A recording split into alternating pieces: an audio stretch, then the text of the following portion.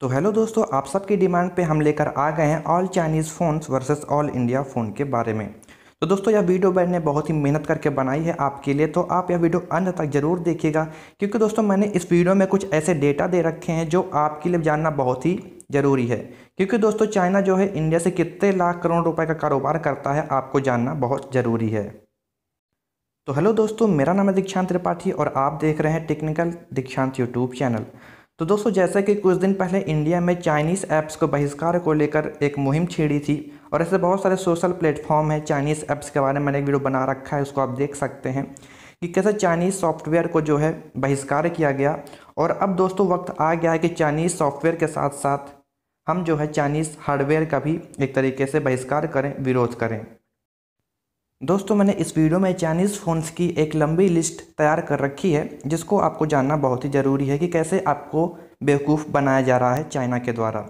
तो दोस्तों कुछ दिन पहले एक वीडियो वायरल हुआ था जो मैं आपको एक दिखा देना चाहता हूं कि एक सोनम वांगचुक है 3 इडियट वाले मूवी में, जो आपने देखा होगा। उन्होंने कहा है कि software in a week and hardware in a year में आपको चाइनीज़ से छुटकारा पाना होगा। क्योंकि दोस्तों चाइना जो है पूरे देश में एक तरीके से फैलता जा रहा है, अपना जाल बिछाता जा रहा है बिजनेस का। तो दोस्तों हम सबको ही आगे आना होगा क्योंकि दोस्तों इंडिया WTO का मेंबर है, तो इंडिया जो है खुल के चाइना का बहिष्कार नहीं कर सकता और भी यहाँ के लोग ही बहिष्कार कर सकते हैं। क्योंकि दोस्तों इंडिया को भी बाहर जो है अपने सामान को बेचने होते हैं, इसलिए इंडिया खुल के समर्थन नहीं कर सकता। तो दोस्तों जब भी आप फ़ोन लेने के लिए जाएँ तो आपको बहुत ज़्यादा ज़रूरी है कि आपके पास जानकारी हो कि आपको कौन से फ़ोन लेने हैं, कौन से फ़ोन नहीं लेने हैं। तो दोस्तों जैसा कि आप सबने देखा होगा कि इसमें पूरी दुनिया जो है सेल्फ़ी के लिए पागल हो गई है। और आपने देखा होगा कि वीवो फ़ोन में और ओप्पो फ़ोन में आता है कि जो है camera selfie phone, sweet selfie नाम से जो है फ़ोन आजकल बहुत बिक रहे हैं चाइनीज़ फ़ोन, और लोगों को वो जो है पूरा अट्रैक्टिव कर रहा है और आपको बेवकूफ़ पूरी तरीके से बनाया जा रहा है। तो देखिए दोस्तों मैंने कुछ डेटा दे रखे हैं इस वीडियो में, इसको आपको जानना बहुत ही ज़रूरी है। दोस्तों अगर बात करें सैमसंग की तो देखिए केवल 19% शेयर के साथ जो है नॉन चाइनीज़ ब्रांड है, और बाकी xiaomi, वीवो, ओप्पो, रियलमी जो है ये चारों जो है चाइनीज़ ब्रांड में आते हैं। तो दोस्तों अगर इन सबको हम इंक्लूड करें पूरा तो केवल 70% कारोबार जो है केवल चाइनीज़ फ़ोन ही कर रहे हैं, और बाकी में 30% में जो है सैमसंग फ़ोन आता है। चीन ने स्ट्रेटजी ये बनाई कि जो 30% में जो है भारतीय कंपनी और 19% सैमसंग के साथ नॉन चाइनीज़ ब्रांड है उसमें भी जो है सेंध लगा दिए जाए।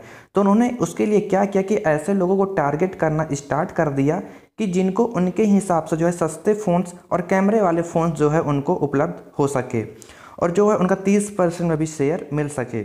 तो दोस्तों उन्होंने क्या किया कि जो है अपनी कंपनीज़ के सब ब्रांड बनाना स्टार्ट कर दिया और लोगों को बेवकूफ़ बनाना स्टार्ट कर दिया। तो देखिए दोस्तों इस वीडियो में मैं आपको बता रहा हूँ कि कैसे जो है बेवकूफ़ आपको बनाया गया। तो पहला फ़ोन आता है ओप्पो, दूसरा आता है वीवो, तीसरा आता है रियलमी, चौथा आता है वन प्लस। दोस्तों ये चारों फ़ोन बी के इलेक्ट्रॉनिक्स के ही फ़ोन हैं, यानी आप इसमें से कोई सा भी फ़ोन ख़रीदते हैं तो पैसा जो है चाइना के ही जेब में जाने वाला है। देखो दोस्तों कैसे आपको यहाँ पे बेवकूफ़ बनाया जा रहा है। और उन्होंने क्या किया, इसके साथ ही आपको बेवकूफ़ बनाने के लिए अलग अलग सर्विस सेंटर भी खोल दिया, जैसे कि ओप्पो का सर्विस सेंटर खोल दिया, वीवो का सर्विस सेंटर खोल दिया, इसके साथ ही रियलमी का सर्विस सेंटर खोल दिया, इसके साथ ही वन प्लस का भी सर्विस सेंटर खोल दिया, ताकि दोस्तों आप सबको अच्छे से बेवकूफ़ बनाया जा सके। क्योंकि मैंने आपको बता दिया है कि एक सैमसंग ही नॉन चाइनीज़ ब्रांड है जो अब तक मार्केट में टिका हुआ है। इसके अलावा जो है एप्पल फ़ोन भी घुटने टेक चुका है इसके आगे, चाइनीज़ फ़ोन के आगे। दोस्तों बात यहीं पे ख़त्म नहीं होती है। जैसा कि आपने दोस्तों फ़ोन के लेबल पे देखा होगा डिब्बे पे कि उस पर कभी कभी लिखा होता है कि मेक इन इंडिया। तो दोस्तों ये मेक इन इंडिया का मतलब ये नहीं है कि फ़ोन जो है इंडियन है। यहाँ भी आपको दोस्तों बेवकूफ़ बनाया जाता है चाइना के द्वारा। क्योंकि दोस्तों जो फ़ोन बनता है सिर्फ यहाँ पे पार्ट्स आके उसके असेंबल होते हैं। क्योंकि दोस्तों जब असेंबल किए जाते हैं यहाँ पे ला के फिर उस पर टैक्सेस जो है कम होते हैं।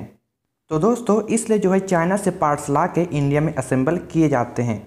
दोस्तों चाइनीज़ फ़ोन्स की लिस्ट में सबसे पहले नंबर पे आता है हमारा रेडमी।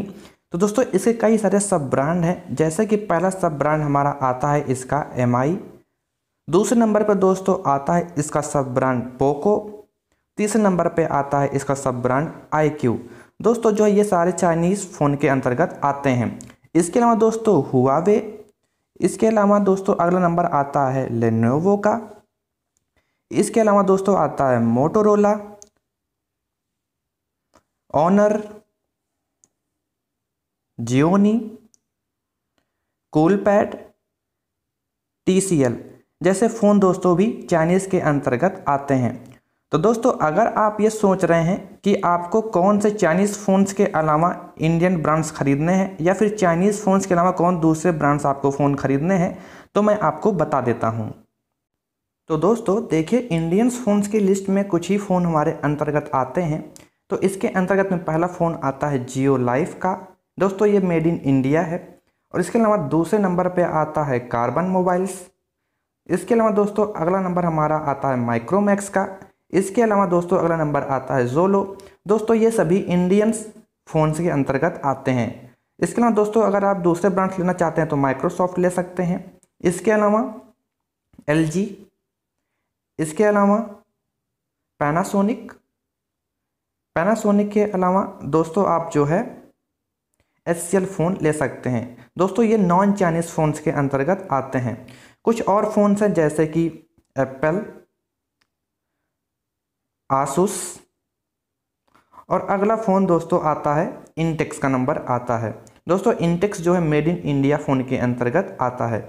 तो दोस्तों मेरा वीडियो बनाने का मकसद बस इतना सा है कि आप जितना हो सके उतना जो है चाइनीज़ फ़ोन से दूर रहिए और अपने जो है इंडियंस ब्रांड को बढ़ावा दीजिए। ठीक है दोस्तों। तो दोस्तों अगर वीडियो अच्छी लगे तो वीडियो को लाइक कर दीजिएगा, चैनल को सब्सक्राइब कर दीजिएगा और अपने घर परिवार, दोस्तों या फिर अपने किसी भी फैमिली वाले को आप शेयर कर सकते हैं। तो दोस्तों फिर मिलेंगे अगली ही ऐसी वीडियो में। तब तक के thank you for watching. Take care, bye bye, जय हिंद।